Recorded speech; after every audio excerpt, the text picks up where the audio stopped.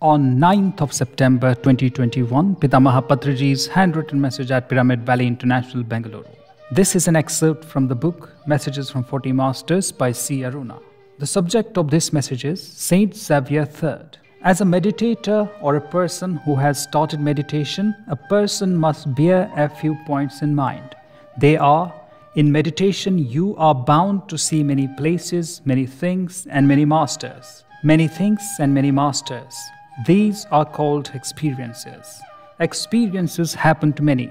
Many people do not have experiences too. Nevertheless, their state of being thought-free in meditation helps them learn many daily lessons with which their lives will change.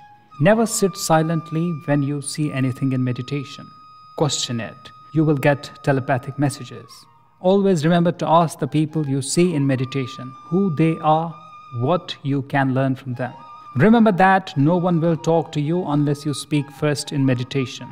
Bodily movements, jerks, restless movements, etc. are very natural during meditation. Only through a long practice can these movements subside. Everyone who sits for meditation is given knowledge. This knowledge should be implemented in your daily life because it is here in everyday life that you have to progress. It is here that you have to get farther. This was excerpted by Patriji from the book Messages from 40 Masters. For more updates, keep watching PMC English. Like, subscribe and share this video. Do visit our website www.pmcenglish.com.